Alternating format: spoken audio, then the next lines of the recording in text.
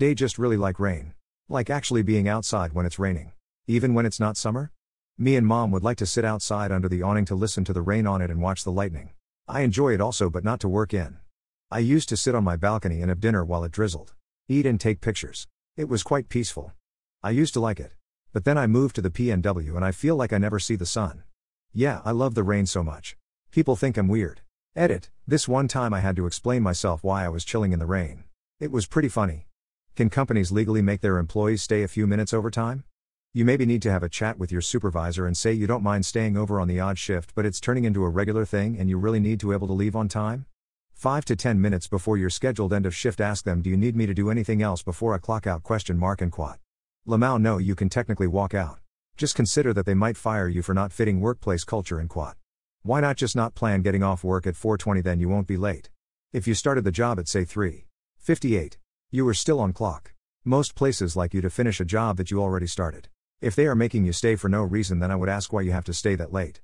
The only time a company can make you work is if you sign a contract. And even then it's generally not that hard to get out of. However, that goes both ways. And an employer in the US can fire you because he doesn't like your shoes. Never mind refusing to stay a bit over time. If they pay you, there isn't much you can do besides complain or quit. Mandatory overtime is rarely something that is in the company book, hiring contract, or anything like that. Even if you manage to do something, they could just say they asked you and you stayed of your own will. Just suck it up and plan for your day to be longer. Or find another job. Now if only you are being asked to stay. Another story. Customer service people. What has been told to you that almost made you break character? I worked at a cable company during the height of the panini. This man called and asked if he could pay to start his cable and broadband again. I said, yeah, sure. You have to call our collection agency for that because you are 3 months behind on all of them.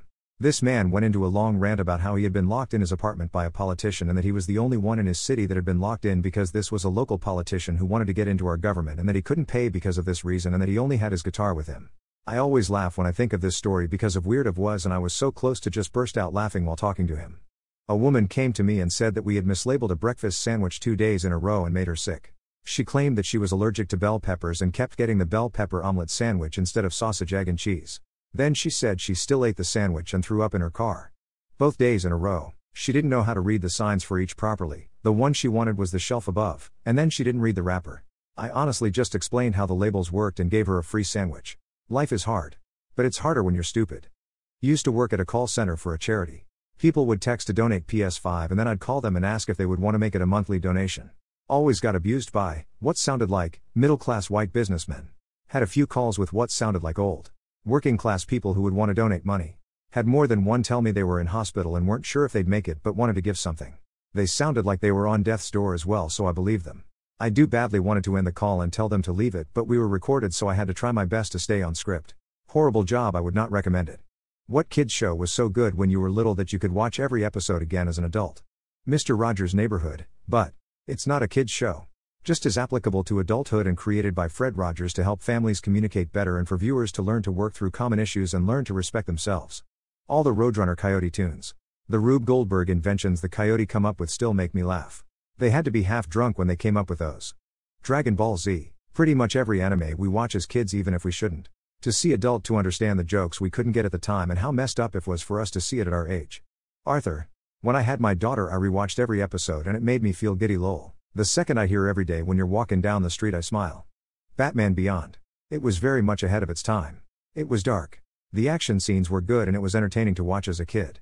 Also the fact that I got to see Bruce Wayne age and Terry picking up the mantle was crazy. Sad that they never finished the series, however. Spider-Man, X-Men, Teenage Mutant Hero Turtles, Bucky O'Hare, Thundercats, Street Sharks, Dungeons & Dragons, Biker Mice from Mars, Batman the Animated Series, Captain Planet, Wacky Races, Tom and Jerry, The Flintstones. I can't think of any more off the top of my head. But I watch all of these shows when I get high. I love them. Probably showing my age here, but there was a show in the UK back in the early 90s called Count Duckula. As a kid it was enjoyable, but some of the jokes went over my head. Your cousin lives in Spain, my lord. He's sure to give us a warm welcome and quat. Oh, he's a friendly kind of guy ? And quat. No, my lord. He's a pyromaniac and quat. What are the harsh truths a women should know about relationships? If you want him to earn the money you desire to fit your lifestyle, holidays, restaurants, etc., that will entail him sacrificing time, even time with you, in order to earn it. It is a trade-off he's typically making for your sake. And you resenting him for spending less time with you to do it is spitting in the face of that sacrifice. A lot of men could quite happily live with a bare minimum in life and be content. They work harder to earn more for the sake of their loved ones. So if it comes down to a choice, you need to decide what you're comfortable with: more money or more time. Very few fortunate people have both. Generally speaking, you, women, will never suck or fuck us enough lol. We can in fact turn our brains off temporarily. If you ask us our plans for the weekend or evening and we say nothing, we mean our plan is to do nothing. Don't ask questions you don't actually want the answer to. AKA, do I look fat in this? Unless you are ready to hear something you might not like without being pissy about it, don't ask. Y'all ladies suck at telling stories and it's a giant pain in the ass to listen to them. You're probably not his ideal body type. I've never even been with my ideal body type in a woman. It's such a high standard and somewhat rare.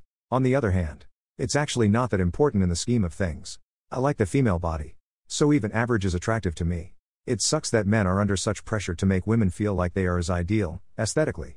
Where I as a man just accept that she's not with me because I'm the hottest guy she's ever seen. I'm okay with that. I think I prefer that.